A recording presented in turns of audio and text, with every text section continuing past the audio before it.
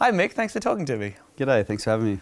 You have done 4 tours of Afghanistan. You're a Special Forces soldier.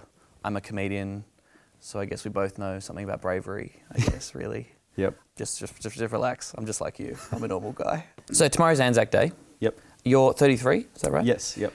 So often we think of Anzac Day, we think of older gentlemen, elderly men marching with medals and such. What is Anzac Day like for young veterans like yourself? Look, it's the same. We're there to commemorate the World War I and World War II and all engagement veterans, and to celebrate our own mateship and remember our mates that have been lost or injured overseas. And hopefully the public also reconciles that and says thanks to the younger veterans out there tomorrow.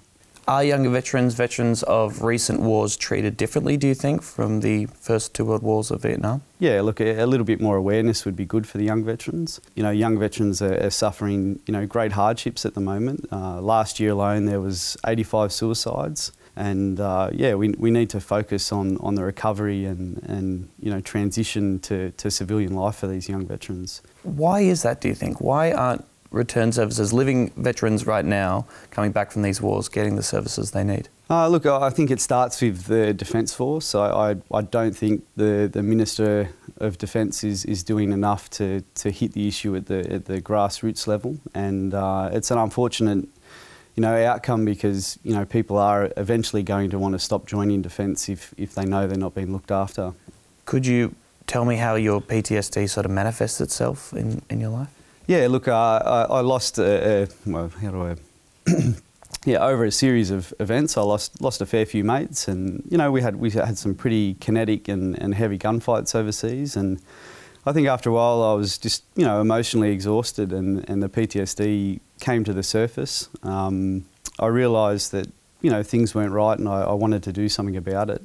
On the Anzac centenary of World War I a couple of years ago, Australia spent over $550 million on commemorating the dead. We spend roughly 5 times more than the UK, some estimates of like 17 times more than New Zealand on those commemorations. Do you think there's a case for that money to be better spent on our surviving veterans who are alive today? Absolutely. Like in the UK, they spend about $109 per World War I veteran that has passed away, and in Australia we spend approximately $8,800. So whoa, the number pales in comparison. I think the old saying that the Vietnam veterans came up with is it's great to honour the dead. It's the right thing to do, but we've got to fight like hell for the living. There are a lot of sensitivities around Anzac Day. Avengers Infinity War is coming out on Wednesday, April 25th this year. Carl Stefanovic's not happy about that. I love Thor, but let's remember and respect what Anzac Day really is for. Are you concerned about the Avengers being released on Anzac Day? No, look, I would, if I wasn't working, I'd probably go myself after the service. You've got stuff on? Yeah. They're not having dawn screenings of the film. Yep. I feel like you can go to the dawn service and you can pay your respects, and then in the afternoon see Thor kick some ass. Yeah, well look, everyone can spend the day like they want, and I think most of the diggers would feel the same way about that. This time last year, Yassmin Abel-Magied tweeted, "Lest we forget, Manus Nauru, Syria and Palestine," and a lot of people got very, very angry about that. What were your thoughts on the tweets and the surrounding controversy? Look, I wasn't too upset by it. The refugee issue it's a big one. It's an important one, and we need polarising people to bring up polarising ideas. So, look, I think that it was perhaps executed slightly off skew, but look, those rights that we enjoy to speak openly about these issues were provided by tens of thousands of Australians who sacrificed their lives, and I think it's unfortunate to politicise the day, but she has that right. Taliban fighters have been making gains against Afghan forces despite the support of US military trainers and advisors. ISIS was able to blitz across Iraq 3 years ago. The chaos and carnage of Syria's war. Do you follow the politics of the Middle East, having come back home? Do you follow the kind of chaos and war that's carrying on over there? Yeah, look, I do, and I'm always upset by what I see, and especially the news coming out of Syria. It's horrific to see. I mean, it is impossible for me to not think about the situation in Syria as we're going into Anzac Day, right? We're talking about the horrors of war, the incredible sacrifice that people make when they go to war, and our Prime Minister is not necessarily ruling out the idea of potentially being involved in a conflict there. What do you think about that?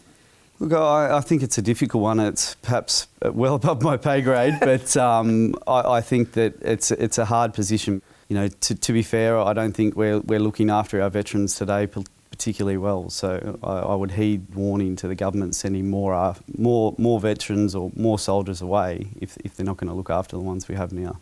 Would you recommend joining the armed forces to young people? I was just saying before, no.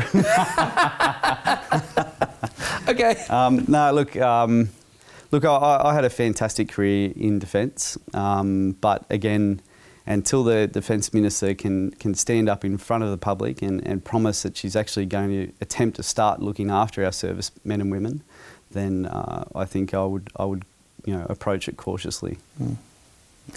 And finally, just for my credibility, would you mind saying that you think I'm brave for doing comedy? You're very brave. I'm terrified of public speaking. Everybody, we got that? Yeah. On camera? Mick Bainbridge, thank you for talking to me. Thank you for your service, and thank you for continuing to fight for returned service people. I hope Anzac Day works out well for you. Cheers. Thanks, mate. Thanks, man. Yep.